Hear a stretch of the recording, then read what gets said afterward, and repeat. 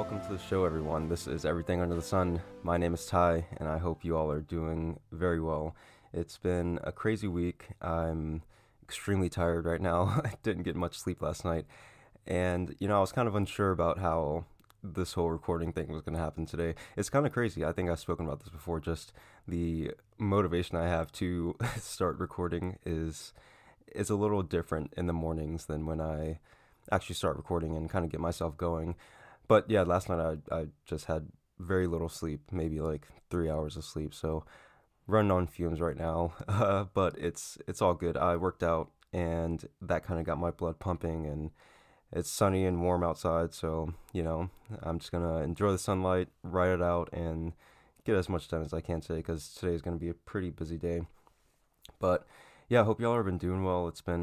You know, it's been getting warmer out, it's been getting nicer out, and people are going out and doing things. Our city, our town, small little area started opening up things like restaurants and things a few weeks ago, like most places, started opening up businesses and whatnot. And now there's been like an increase in cases of the coronavirus, and now they're shutting things back down, which is kind of, I don't know, it seems very roundabout. And I definitely understand the need to kind of stimulate the economy with, money coming in and out, and especially in a town like that I live in where there's so many mom and pop shops. But it's still, it's like, how is there this, there's got to be some kind of balance in some way. And I think that they're trying to move back to just like doing things, maybe order and takeout, which I mean, I'm surprised they even opened up, inside dining. I actually went out to, a friend of mine was visiting in town. Had they were dealing with some stuff, and they had come into town, and we had gone out to dinner, and it was my first time actually eating in a restaurant in like, I don't even know how long. It's been months. It's been a few months since I've been in a restaurant, and it was a sushi restaurant. It was actually about closing time, so there weren't very many people in there at all. But it was kind of just crazy to walk in and just see like no one wearing a mask or anything like that. But I mean, like, also like you're eating in a restaurant, so it's kind of counterintuitive in some ways. But I don't know. That's neither here nor there. And yeah, that's that. But it's just something funny. So stay safe out there. It's getting warm out. Enjoy the weather. Be active, do all the things that you love to do. But if those things involve partying with a bunch of people, then maybe chill. Or I mean, do what you want because it's your life. So that's basically that.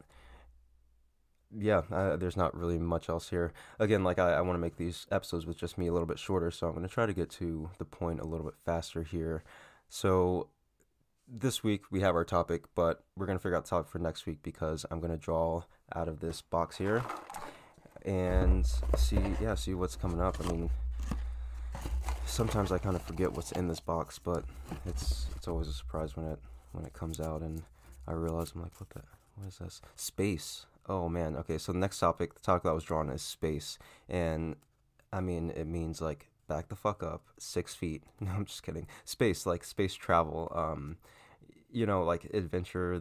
I mean, like it's not like space travel and adventure and stuff like that, but just like the vastness of space and the abyss and everything out there. I mean, the Earth, like everything that we know to be life as we know it, is just this floating rock in the middle of this abyss of space. So it's really fascinating. I'm not sure where I'm going to go with that because space is so like spacey. So I mean, it should be an interesting topic. I may bring some stuff to it. I don't know. I've always been really fascinated with it. Would watch like the not travel channel. Well, I would watch the travel channel, but I would watch like the science channel, and they would do like the cosmos and things like that. And I know some of you are very familiar with Neil deGrasse Tyson. I feel like I'm just butchering his name. You know who I'm talking about. Anyway, very intelligent man that speaks about space and stuff like that. So I don't know, maybe speak about him in a little bit, maybe get his name right at some point. But space. So that's gonna go on the wall. Finding purpose is coming down because that is what we're gonna be talking about today, which is, man, what a topic. Finding purpose.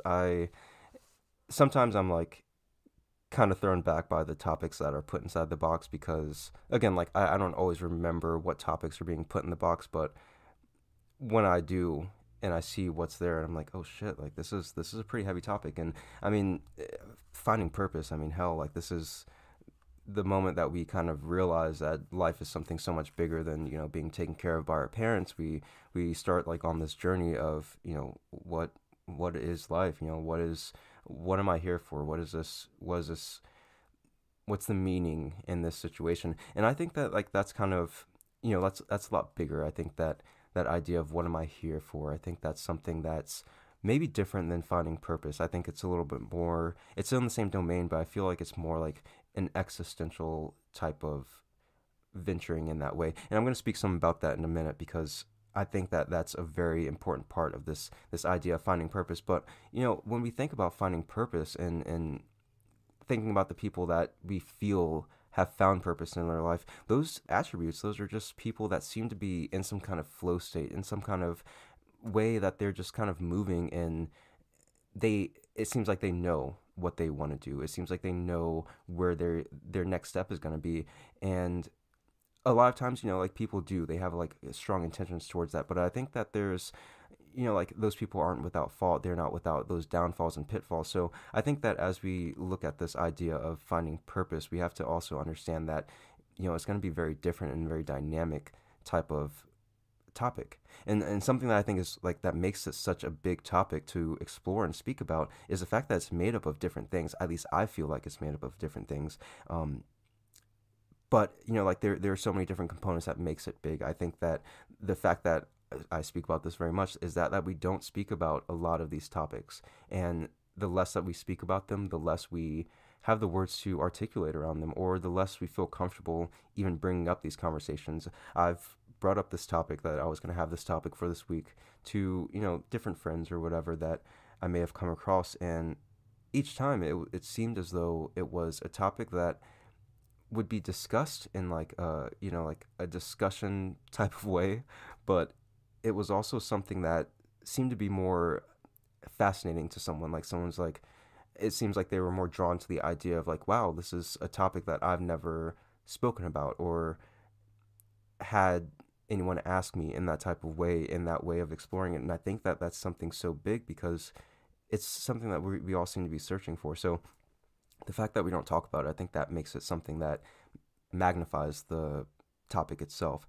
But also the fact that it's made up of different things, like I said before, I feel like, purpose is something that's made up of all these different components, like understanding and meaning. And I think that all these different words may seem like they're synonymous to one another, but at the end of the day, there are different components within each of those. I mean, like finding understanding in what? Maybe it's understanding in your situation at the moment. Finding meaning in what? Meaning in, like the ideas and thoughts that you have moving forward. But purpose, I feel like it kind of encompasses all of that and intertwines with all of that.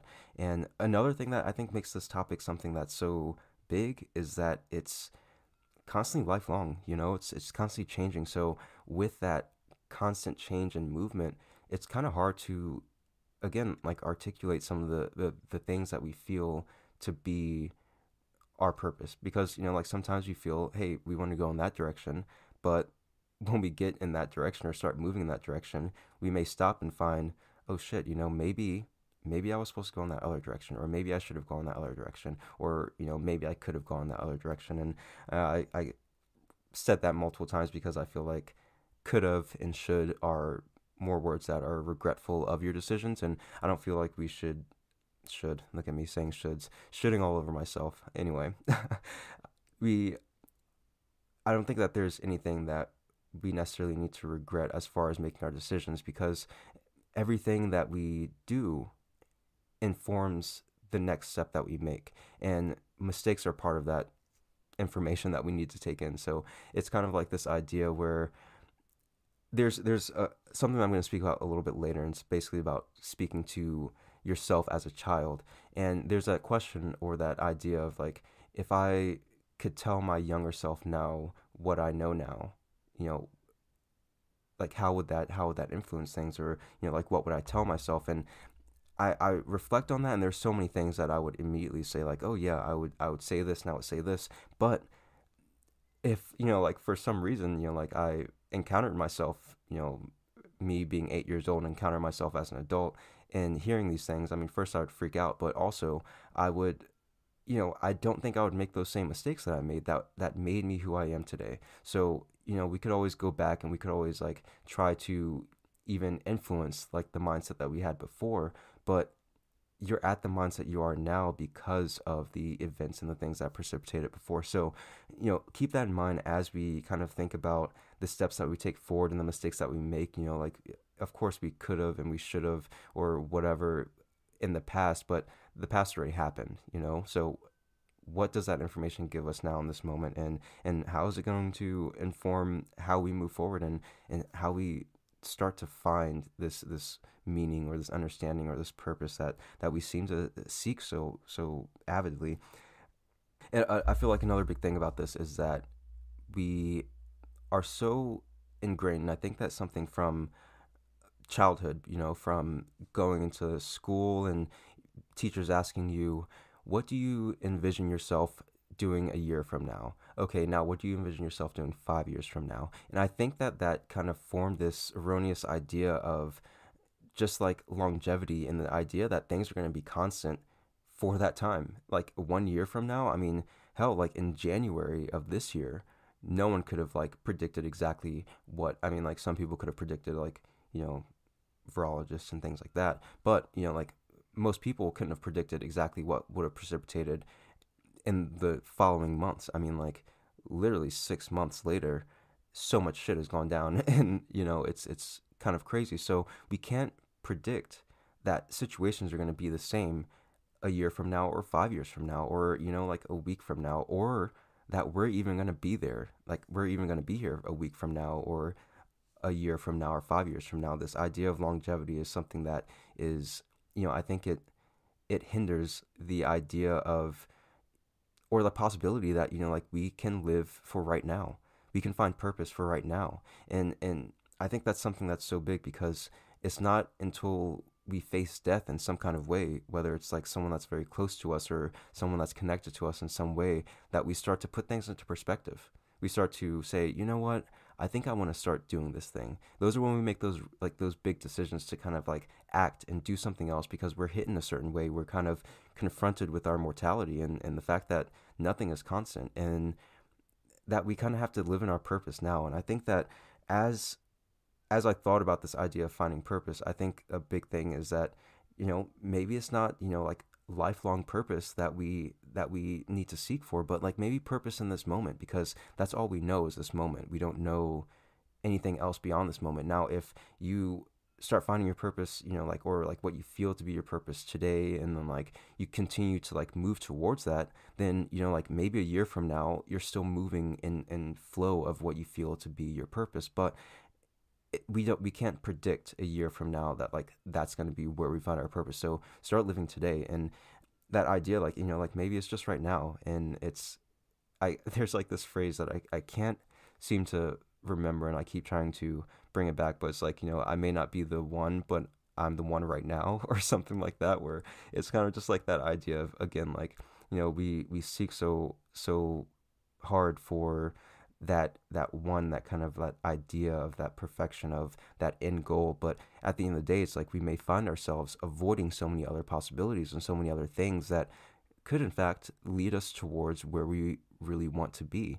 But it's through finding out, through those adversities, through those challenges, through those mistakes that we make, that we start forming this better idea of who we are, and where we want to go in life. And I think that there's, again, like something that's so much deeper than this, that maybe there's something like a bigger idea, like where maybe some people find that finding purpose is something that's, okay, I'm going to find purpose in my day-to-day life, and my, just where I'm going in this physical world. And then there's this other idea, and it didn't dawn on me until I was thinking about this idea, is that there's also this very existential type of idea of finding purpose, of, like, again, like, what am I here for?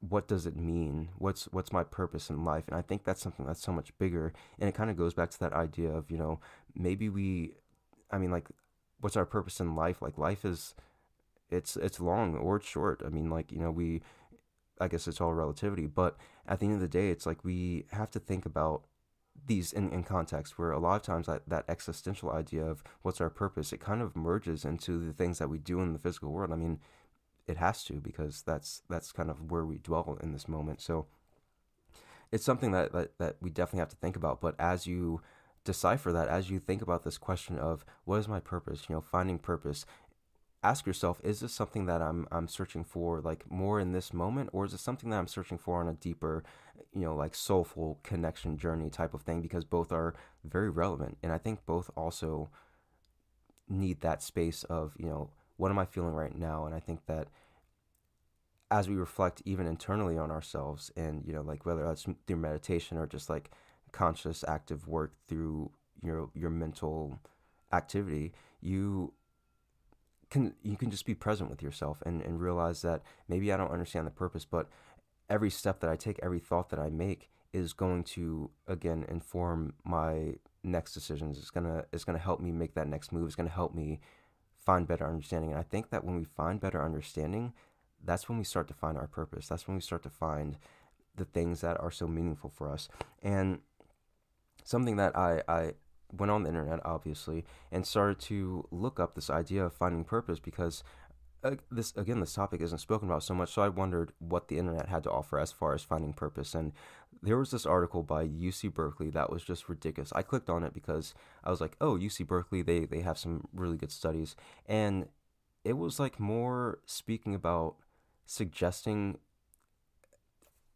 how to find your purpose. And I felt like it was very one-sided. It was very, saying that this is, like, the model of success, or this is the model of someone's that found purpose, and then, like, trying to put that on everyone. And I don't think that's, like, necessarily the best way, because, again, everyone is so unique. Everyone is on their own path, and everyone is doing different things that are meaningful for them. So it has to be very unique to the individual. So that article, as I was reading it, I barely even got halfway through it before I was just like, you know what?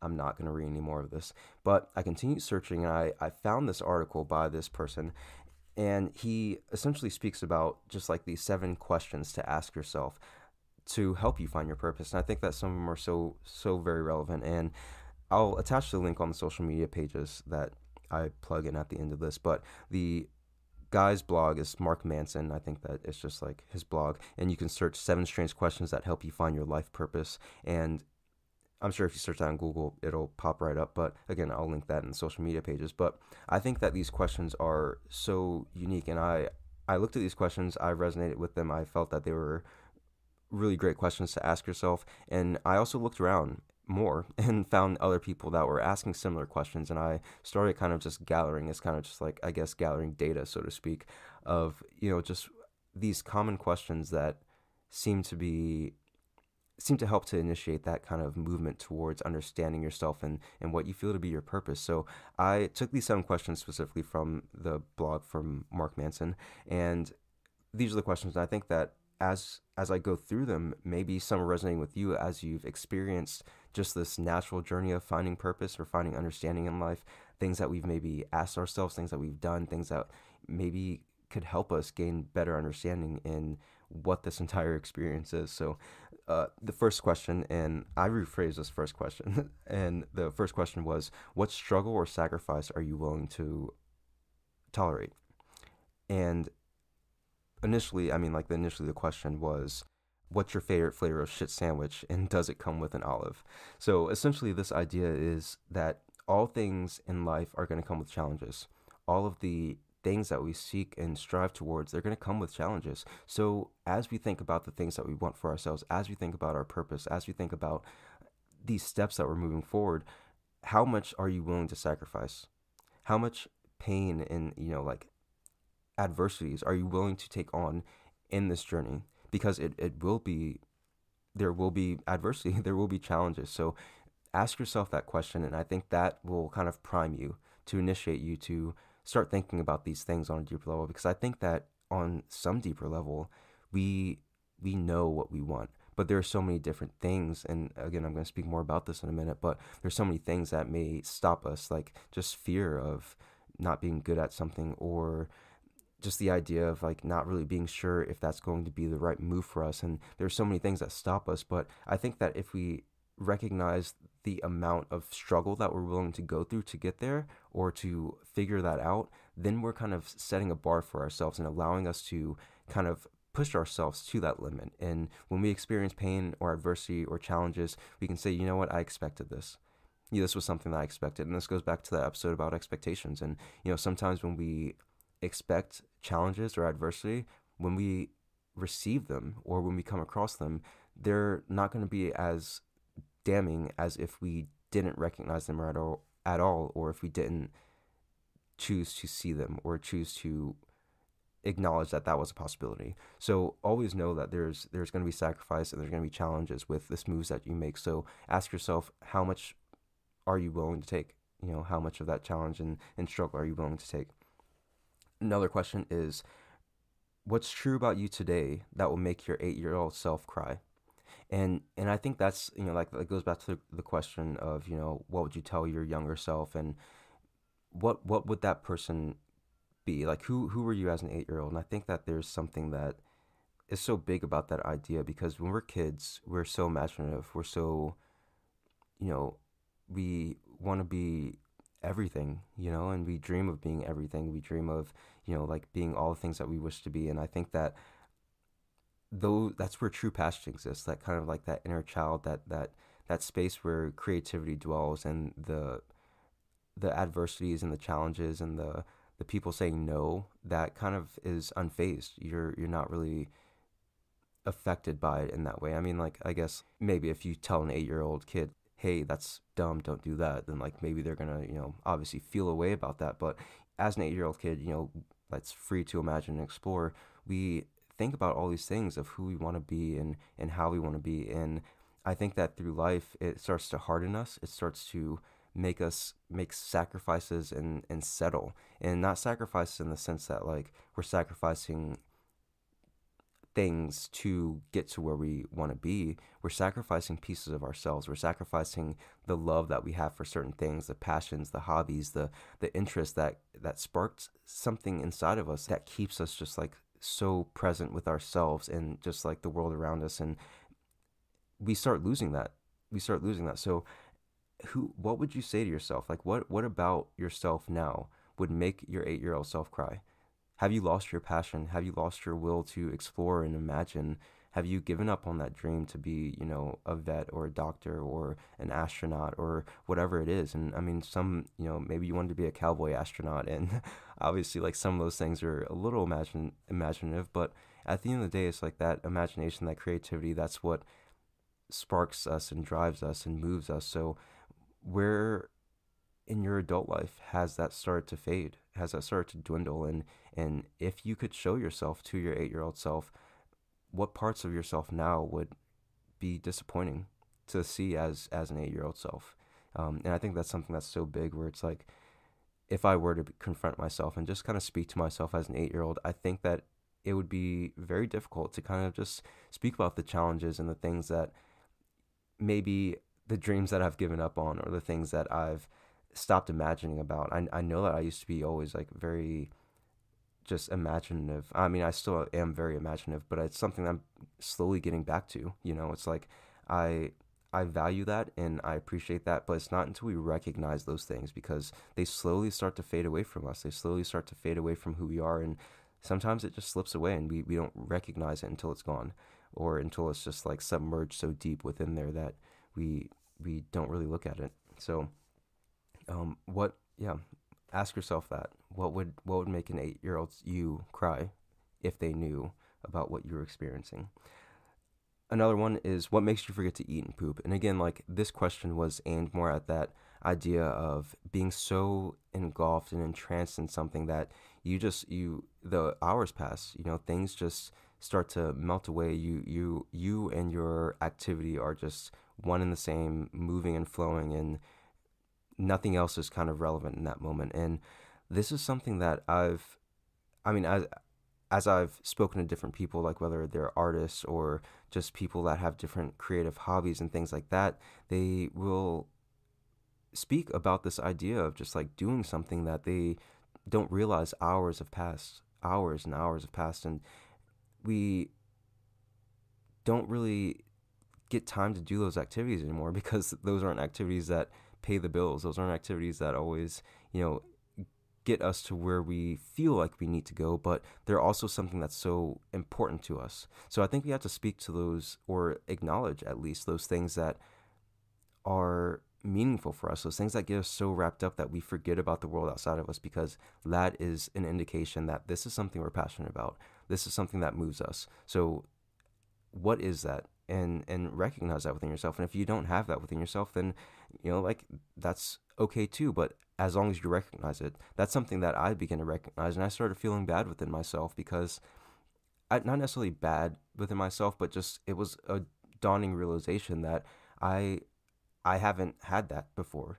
Like, there's so many people, I think maybe I've mentioned this before, but so many people will mention their hobbies and things like that. And I always felt like I didn't really have any hobbies. Like, just it, I like music. I like, hanging out with people.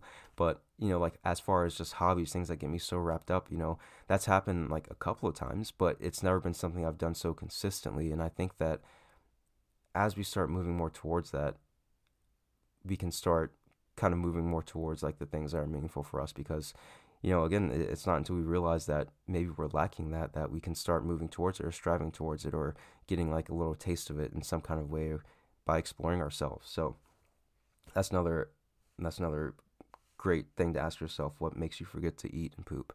um, Another great question that was in this was, how can you better embarrass yourself? And this the idea that, again, like, we don't always do things or initiate the things that we want to do because we feel like we're going to embarrass ourselves. We feel like we're going to, oh, like, I can't do that because I've never done it before. I'm going to look stupid. Like, all these different things that seem to get us to not even take that step to start that activity. And I think that as we start to be more willing to be embarrassed, take more embarrassment, then we're taking that leap more. We're saying, you know what, I'm going to do it anyway because this is something I feel like I want to do. And if I mess up, then I mess up.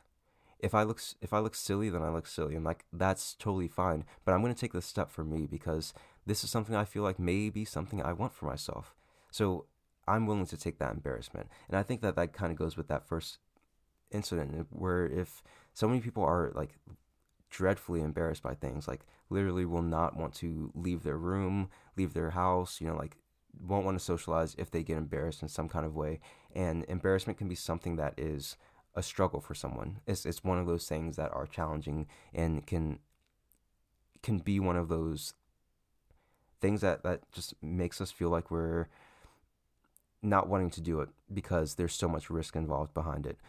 But I think that once we realize and accept and embrace embarrassment, knowing that it's a part of life, then we're more willing to, again, like, take that step. And it could be something really amazing, and you could be really great at it.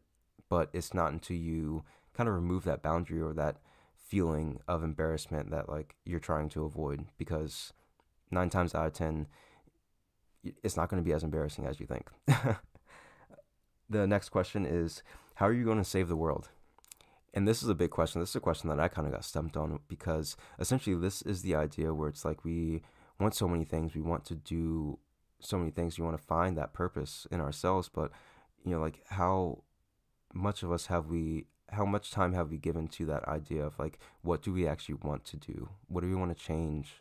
How do we want to do this? How do we want to move forward in this idea of, finding purpose? And I think that when we look for finding purpose, it's something that's on a grander scale than us. We're looking for something bigger than us, something that's like outside of us in some kind of way. And I think that that's something that's so big, and I think that's so part of just human nature, this idea of just, how are we going to do anything in this world? And we can feel so small in that idea of trying to figure out what that is. But when we do it, when we actually say, like, you know what, I want to help save the ocean, or save, the wildlife and things like that, hone in on that.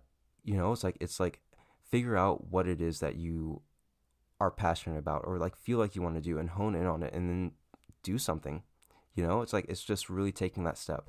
And again, like, this isn't necessarily like that step isn't, I found my purpose now, like I'm gonna start saving the world. I found my purpose. No, but it's going to put you in some direction where you're speaking to a part of yourself that's meaningful. You're speaking to that part that's very passionate for you. So if you're acting on something that's passionate within yourself, then you're moving towards finding better understanding in yourself, finding more meaning in these experiences that you have, which I think again help you to find that purpose in yourself. So find out what you're passionate for, find out how you want to save the world, and hone in on it, and never feel like you're too small to do anything and make any change, because you have so much power to make all the change that you need to make or want to make. So that's definitely something. But don't let the idea of something being so big hold you back from doing something that you feel passionate about.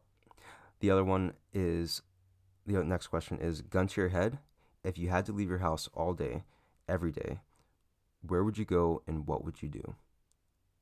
So this is again the idea of, I mean, gun to your head. I mean, I'm probably going to go away from you with a gun, but the idea is, if you had to, if you just had to get out and had to go do something every single day, all day, like what would that be?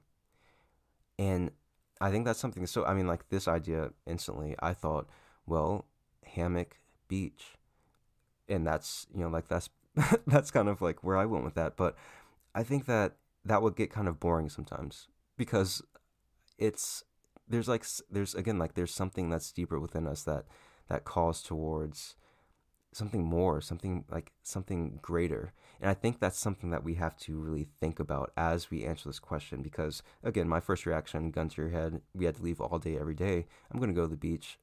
I'm going to like lay in a hammock. I'm going to chill out. But I've been, doing a lot of stuff, so maybe that's just where my mindset is. It's like wanting to chill. But if I had that chill time, I had that rest, I think that that answer would change. I think that I would want something so much more. I don't even know exactly what that would be just yet, but I think that we don't have to figure, I don't think that we have to know that right now. And I think that's the biggest part. Again, the biggest part of this idea of finding purpose is that we don't have to know anything, because we're never going to know anything. Well, I mean, we can know what we feel right now. I don't know. I feel like that idea of knowing, because everything is and isn't, all truths are relative. So what we know to be reality and existence and our truth is relative towards what other people feel to be their truth and reality and all that other stuff. So I'm not going to go into that because that's super existential. But the idea is, think about that. You shouldn't have to be forced to at gunpoint, but sometimes just like that idea of like, okay, I have to do this, then it kind of jolts you out of that comfort of your own life, and starts to get you thinking about these other things that may be possibilities. So the last question that was in this is, if you know you're going to die a year from today, what would you do and how would you want to be remembered?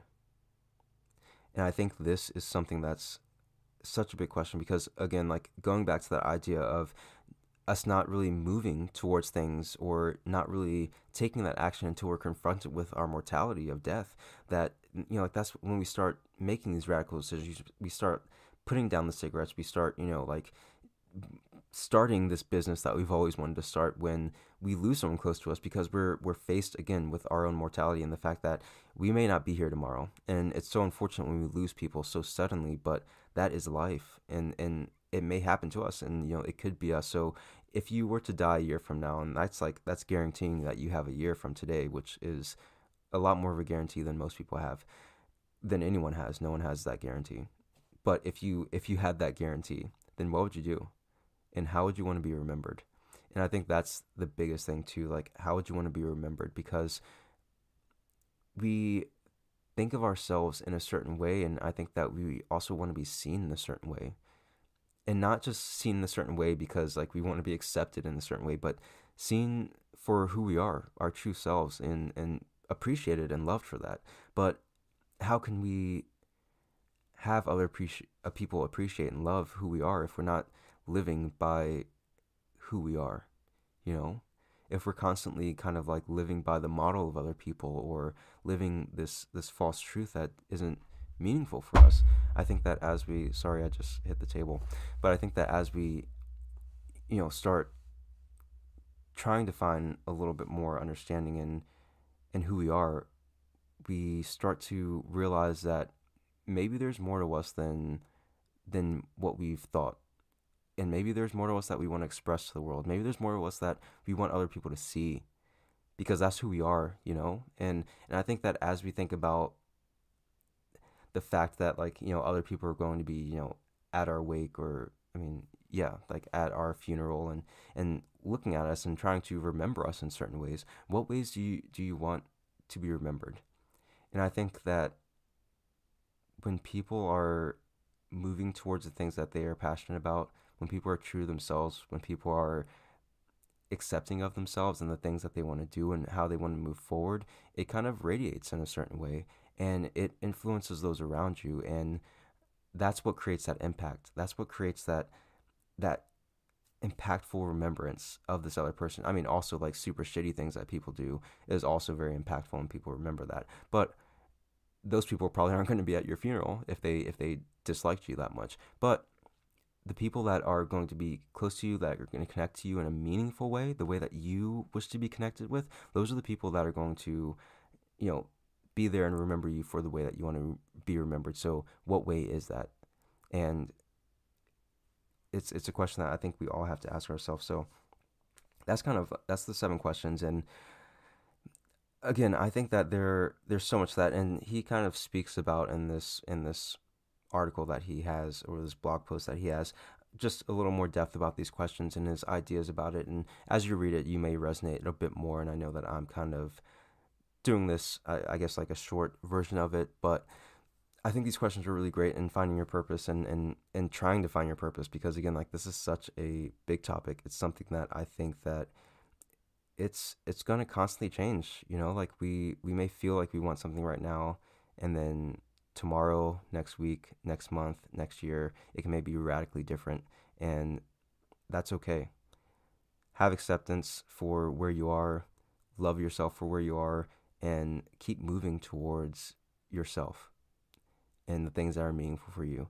But it starts with asking yourself those questions, asking yourself those tough questions that are going to get you to better understand those places in the corners and the shadows that maybe have collected dust, those places that maybe you haven't really given enough energy to, because the world outside is so demanding and very difficult to kind of get to yourself when everyone else wants something out of you. So take that time, 5-10 minutes, to ask yourself some of these questions, and maybe one of these questions, just reflect on it and get closer to yourself, get more connected with yourself, and